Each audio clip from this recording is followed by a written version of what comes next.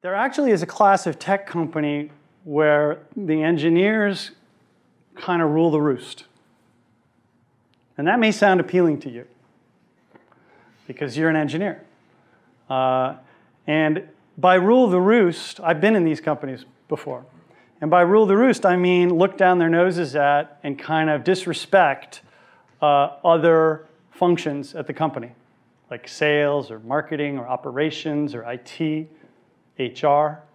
These are all just around to support me, the engineer. I'm the God engineer. I'm exaggerating here, all right?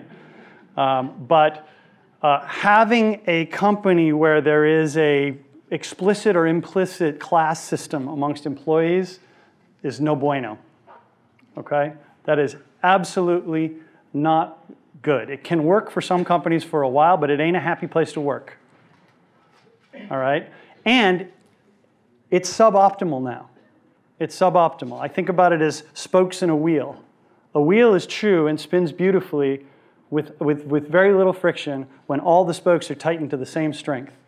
And then the wheel turns. It doesn't turn if spokes are missing or they're shorter or what have you. And that's kind of how I feel about all of these different functions at a company. They have to all be firing on all cylinders to make the machine really work. And I believe as we enter this kind of next phase of technology-oriented company and startup that's being created, I believe that the two geeks in a garage stories are going to become fewer and fewer. Suffer me. At the beginning of the web was a flat, open, egalitarian space. Two geeks in a garage really could start anything. And as long as they were discovered by Yahoo and later Google, you know, both Stanford startups, magic things can happen. All right? Is that how you feel about the web and opportunity today? Is that the landscape we see today out there? Is it this great open flat web of opportunity? It's really not. It's really not. There are these massive companies that control masses of eyeballs and traffic, have huge influence over what people see and what people do and what ads people see. And they get to decide, by and large, what companies become successful and what don't.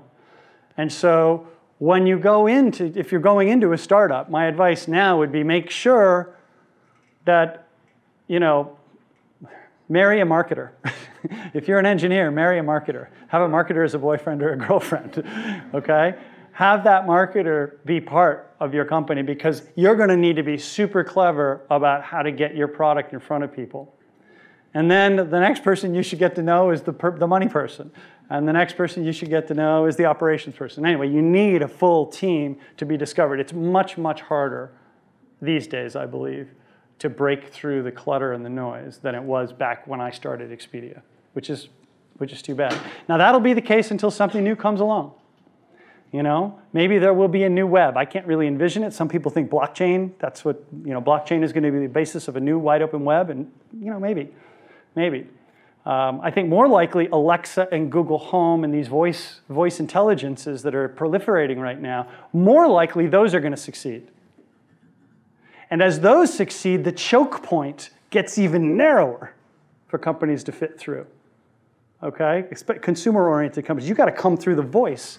And the voice is not a full screen with lots of links on it. The voice is one answer, probably. Okay? Where should I go for dinner? What movie should I see? Get me airline tickets. You know, find me a house. Like, you get one answer in these things. So I actually think about this a lot. I think power is actually concentrating in the hands of these mega global distributors now, not dispersing.